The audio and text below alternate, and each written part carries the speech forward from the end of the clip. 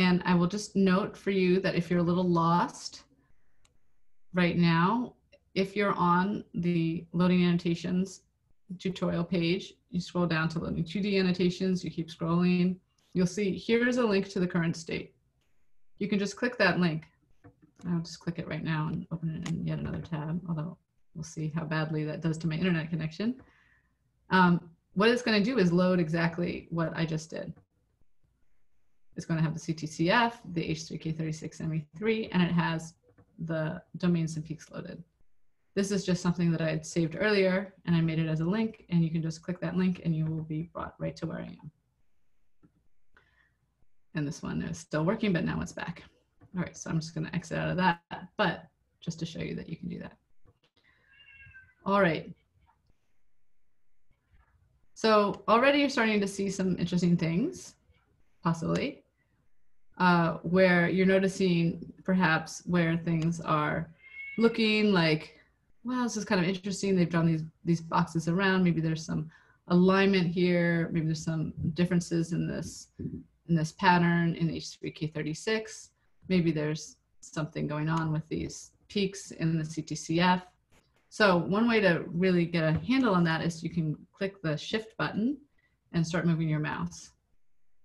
And when you do that, you see this crosshairs appear. And so that's showing you like sort of where are things on the X and Y axis. So here, if I'm here on this point, I go over here, you can see the peak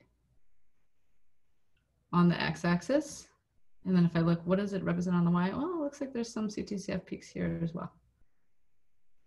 So these were the kinds of explorations we did in 2014, well, before 2014, but that appeared in our 2014 paper, these explorations that we did using Juicebox, and we would note these things qualitatively and then go ahead and verify them quantitatively. And so one thing we noticed was that CTCF seemed to be mediating these loops, this loop formation, and that also H3K36ME3 and some other histone marks seem to be decorating these domains, these contact domains. And so you can go ahead and keep exploring that. In here, we have a lot of data in our paper about it as well, and I have links to the paper at the bottom of that. I saw that there were some things in the chat, so I'm just going to go check that out. So in the chat, somebody asked, what's the software that produces peaks? Please feel free to just interrupt me and ask. Also, but yes, the software that produces the peaks is Juicer Tools. It's the Hiccups algorithm. And as Mohammed says, you can run it separately if you already have a Hi-C file, because it's actually not just, it's not just the Juicer pipeline that produces Hi-C files at this point. There's other pipelines that will produce it that maybe do some different pre-processing steps before that. So anytime you have a Hi-C file, you can always run Hiccups, and Hiccups is run automatically in Juicer after the Hi-C file is produced. I'll just scroll down to the bottom of this loading annotations web, and you'll see that we have links to the two papers. So feel free to go ahead and browse those in your free time. And we're going to go on to comparing maps. So comparing maps, I find to be very exciting. I think it is really one of the most interesting and exciting features of Juicebox. But I will pause for just a second to make sure that there's no questions before I move on to the next portion. Actually, I have one. Yeah, absolutely. I mean, can we also, is it possible to load the tracks, well, like GenCode tracks, like coordinates of the genes? So we do have the genes, and I can even load them right now. I'll just load them right now. We're going to load them also in the next section. Okay. But I can show you how to load them right now because it's a very good question. So the thing is that obviously ENCODE has some tracks, but they don't have genes. I mean, it would be kind of silly for ENCODE to have genes. Or I don't know, maybe it wouldn't be silly, but whatever. ENCODE doesn't have genes. So we have it under frequently used, and genes are the top ones. We also have our own CTCF orientation track that's from our the 2014 paper. The rest of these are ones that they exist. I mean, I think that they were probably roadmap, and so they exist on the ENCODE server. So this is a bit of you know, duplication or something. They're a little bit old at this point, although it's never very clear what you should use. But we use these in the 2014 paper, so that's why we have them as frequently used. We also have a couple down here that are for that are specific to a different paper that we did about cohesion loss. But the very top one is genes, so you can just click genes, and the genes will appear. I actually don't know what's going to happen on here, what genes are here, but they do appear. Oh, that's amazing. Thanks. I'm going to go ahead and tell you all to go to chromosome 21. So you can decide how you want to go to chromosome 21, any which way. I am going to go ahead and just type 21 to start. And then, since we're already talking about genes, we might as well talk about one specific gene, and we can just type that into the search bar. Now remember, there's lots of different ways to go to where you want to go. You can zoom into where you want to go. You can double click on the map. You can use the resolution slider. You can type in the location of where you want to go. One other thing that I haven't shown you yet is you can type in the name of a gene. So in this case, I'm going to type in ADAMTS1. I'm just going to wait like that for a minute so that everybody knows what I'm doing. And then I'm going to click return. It's also in the tutorial, but I just wanted to make sure, because otherwise it just changes right away to where that location is. All right, so now we've zoomed into this gene. You can see it's right here. I'm actually going to move it a little over because I want it to be over towards the side for what I'm going to show you. All right, hopefully everybody's with me. The next thing we're going to do is compare maps. And so I really like this feature of Juicebox on the web. It's not nearly as seamless in Juicebox desktop to do this sort of thing. Here it's just very lightweight and it's just so nice. I think this is why this has sort of become the favorite of the lab, I think, for exploring maps. So again, we talked about the buttons at the top. We have load map, load bmap, load tracks, session, share, and this plus button. So I want you to click the plus. So if you click the plus button, you should see an empty map appear to the side. Now, if your screen is small, I'll just show you what happens. If your screen is small, it gets bumped down. It was down here. So this happened yesterday to somebody in the workshop. You can click the plus button and you think nothing's happened, but possibly what happened is it got bumped to the bottom. But it's there. So here it is.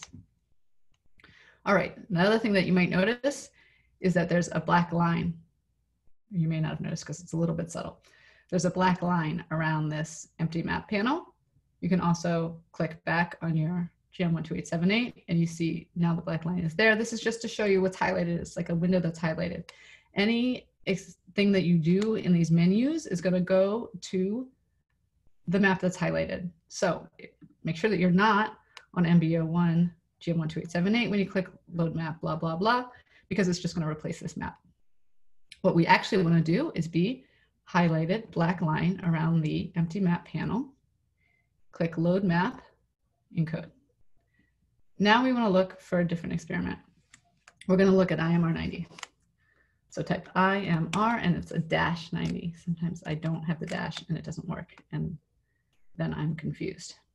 Again, we're going to want to load all of the replicates together, the combined replicate ICMap, which is this 1, 2 bioreps and then, you know, several different technical replicates. So click that. The ascension number ends in YXX. Click that and click OK. And the map is going to load and it's going to zoom into the exact same place automatically. That happens every time you load a map. You can load many more if you want, and whatever you load will be, once you load it, it will zoom into the same location. So they're all in the same location.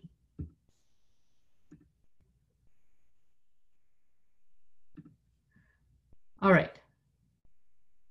So we can already see that these look a little different, but let's try and look at this a little bit more systematically. If you go to norm, click it, make it go again to balanced. So that kind of gets rid of those, kind of smooths over these like areas of low coverage, areas of high coverage. Can I ask something, Neva? Yes, please. when you load the map, the resolution, is the resolution here on the kind of on that side bottom where it says 1 KB, 5 KB, 10 KB, are those standard? Are all the maps, how is this resolution determined? Does it, is it depending on the depth of your sequencing? No. So that's a great question. We have default settings in our software for how we create the maps. We have default settings, and we've been at, I think, 7 or 8 different resolutions from 2.5. It's like this. This is 3 megabases, but I think it's actually 2.5. 1, 500 down to 5 usually. We actually don't always go down to 1. It depends. For us in the lab, I think the defaults don't go down to 1, but for these maps they were deep, and so we went down to 1. But it's not automatically determined. So even when we have like MySeq experiments with only 1 million reads or NextSeqs, we still bin at all these resolutions. It's just that they're super sparse. So it actually doesn't cost us anything, because they're so sparse that we just don't save the values when they're not sparse. When they're sparse, there's just no values. It can be an issue with normalization. It can mean that normalization doesn't converge because the matrices are extremely ill-behaved. And in that case, you would use coverage normalization. Coverage normalization, because coverage normalization just uses the reciprocal of the sum in order to balance, to try and better balance the matrices. And so that will always be available to you. But otherwise, the other thing to note, so if you're coming out from Juicer software, Juicer Tools software, your Hi-C maps will essentially always have the same resolutions. But if you make your own, you might not be able to compare at the same resolution. So you might have, and that, I mean, that can be a little bit problematic, obviously. That's very important for me. Thank you so much. So make sure that, you know, it's not hard to create Hi-C maps. It doesn't take long. And if you only want 1 resolution, I don't necessarily recommend that, but if you only want 1 or a handful of resolutions, again, it doesn't take very long. And no, I run all through Juicer, and if they're automatically set up, that's perfect. I don't need to. Okay. Thank you so much. Yeah, no problem. All right, on this IMR 90 map, still with the black lines around the IMR 90 map, we really do want to load the same tracks again. All right, so now we're going to go load tracks and code. And what I remember from this is that there's like too many IMR 90s. So CTCF IMR 90, and then we still have like, okay, I guess here it's only 13 entries. I have to go look at my notes for what exact one I usually use. Okay, I think it's the one I need an IZF. I put in my notes. So I think it's on the second page. Yes, here it is. Again, it's a single p-value track, but you could do this full changeover control over one of the replicates instead if you wanted, whatever you'd want. So I click OK. Then I'm going to, again, go to load tracks and code. Now, instead of CTCF, I'm going to load H3K36, I mean, H3K36.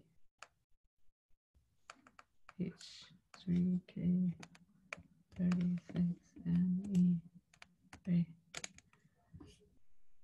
All right, and so for this one,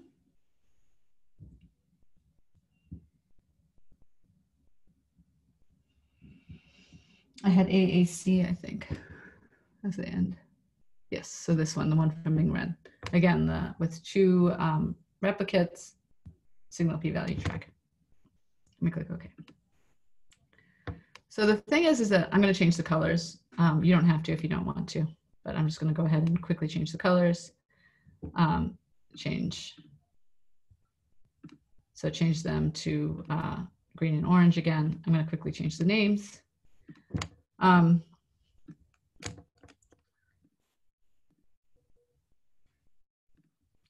Then I'm going to go ahead and load the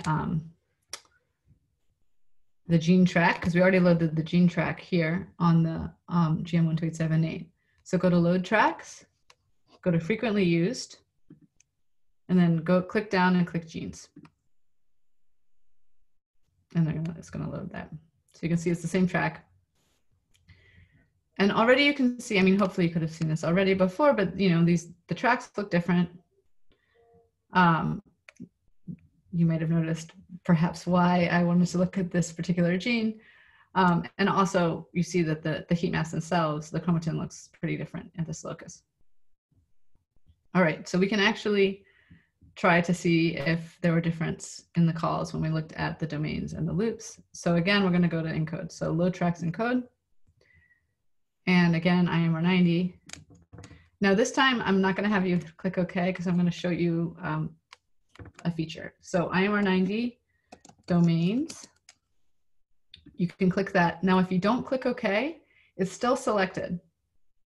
Behind this, it's like a checkbox with you not needing to see everything, if things that are hidden by the filter, but it's checked. So that is already checked. So then if you do IMR90 loops, oh, sorry, not loops, long range spelled correctly, chromatin interactions, and there it is. So you can click that. So now you've actually selected both of them, although maybe it's not that obvious. I wonder if it's always good to, in the live setting, to just experiment. If we click IC now you can see that these are both selected. Maybe that was the best thing to do in the beginning, is just to click IMR90 IC, and we would have been able to just bring up both of them quickly. But now so does it correspond to the biosample assay type, right? Like yep. the search, right? Okay. Yep, you can also sort by that, yeah. So even if we weren't in here, you could sort by that up and down. But it doesn't help us that much because there's too many. I just wonder if you are loading data from another series, not that it's encoded, does it have the same characteristics? Biosample, assay type, output type? Do you mean from stuff that's not on the encode servers? Exactly. It doesn't have that, but you can still load it. Okay. All that Juicebox, this is just to show you how to explore it, because the tutorial is in the encode users group, and we're talking about encode data to show you how you can explore the plethora of encode data, which of course is enormous. But if you wanted to load your own, any of these formats, BigWig, BigBed, anything in any format that is sort of loadable by, say, UCSC or any of this, the standard genomic formats, you could load it and it'll show up. Okay. You would have to load it either as a URL or as a local file. So I'll talk a little bit more about URLs versus local files in just a second. But now you should have had two things selected. I see. You have these two things selected and just click OK. You don't even need to see them. If you don't see them and you click OK, it'll still load them. So we click OK because they're still there. You just might not see them. And it loads them both at the same time. So I wasn't showing you that before. So maybe you got a little tired of always going to load tracks and code. You don't always have to do load tracks and code. You can always just click what you want and then search for the next thing, click that, search for the next thing, click that, and then just click OK once and it'll load everything at once. All right, so we see this interesting pattern. Indeed, these domains are labeled by arrowhead. Indeed, there's seems to be a totally different interaction pattern. Indeed, there seems to be these, like there's this one loop that's the same, but maybe these other ones are not nearly as intense. This one over here, this one doesn't appear at all. This one over here exists as well, but these little ones here, this structure here doesn't appear to exist. And NMTS1 is known to not be active in GM12878 and to be active in IMR90. So what we posited, what we think is going on here is that, this activation has changed the folding of the chromatin. And this is also mediated by these transcription factors, by the CTCF and also by the ME3. In the tutorial itself, I have you load the RNA-seq tracks and the and a different one of the other activation marks for the gene, but I think you guys have probably been convinced and have probably done a lot of clicking load tracks and code to see all this. So I'll briefly answer the question about load tracks. So load tracks, say you want to load something else. Well, let me see, where are we? We're in comparing maps. Sharing URLs. Oh, look, we're already going there. All right. All right, I'll say one more thing before I go into the difference between local files and URLs. So the thing I'll say next, so if you wanted to just see this RNA-seq tracks loaded, which RNA-seq, there's a lot of RNA-seq signal tracks, and there's a lot of H3K4ME3. So for both of these, I really have to just use the encode ascension number, and it's kind of annoying to cut and paste over. But you can also just click this link at the bottom, like close to the bottom of this comparing maps tab. There's a tiny URL right here, and I'm going to load it for you guys. We'll see how stable my internet connection is.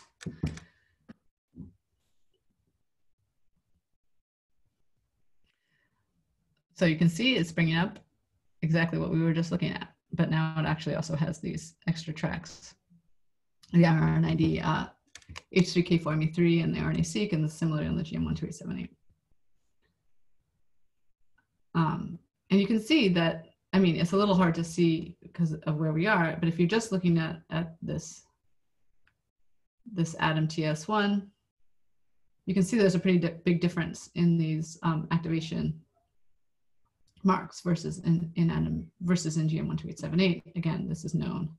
And you can also see, of course, that it's seems to be creating this difference in chromatin folding.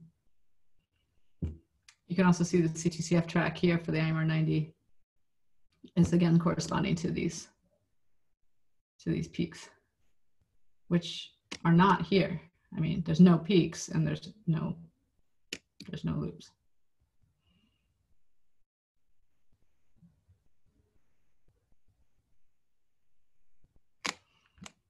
All right, so one more thing I'm going to show you. I'm actually going to exit out of, well, I don't know what I'll do. I'll exit out of that. There's one other thing you can do, which is load as a control map. So we really prefer, or I mean, I shouldn't necessarily say that, but I think that in this Juicebox web, being able to do side-by-side is really nice. We really like that. However, sometimes you don't have the screen space for side-by-side. Sometimes you just want a different way to look at things. And so that's where this load B map comes in. So I'm going to click over again on the MD01 primary replicate. But now I'm going to click load B map. And the load B map that I'm going to load is the same one that we have over here, the IMR90. So you have load map, and then you have the same possibilities on the B map because it's essentially the same thing, but it's going to load what's called a control map. Now, this is the primary way to compare things when you're in Juicebox Desktop, is to load control maps. So we have a lot of features around that in Juicebox Desktop because we don't have this easy to use side-by-side view there. So you go to load B map, encode again. IMR90 is already there because that was the last thing we loaded. And so click again this IMR90, this YXX ascension, click OK. And it's getting loaded as a B map. So the A map here is GM12878. The B map is the IMR90. And you can have several different ways. The tracks remain the same. So the tracks are still GM12878. If you felt like it, you could load the IMR90 tracks underneath if you wanted to be able to look at the differences directly in one screen. But you can go A and B. You can just use the check mark to have it load the B map. And it'll go to the B map. You can also look at A over B or B over A. You can use this arrow button to just quickly switch between them. Or nice thing you can do is use this little cycle button. The cycle button will just automatically cycle. It's kind of nice if, you know, you want to like take a little GIF or something and then just have it in your presentation so that you don't have to keep clicking back and forth. You can just show people that here's a difference. Here's something that's pretty different, and you can see exactly how they're different. So this is just one other way to compare maps.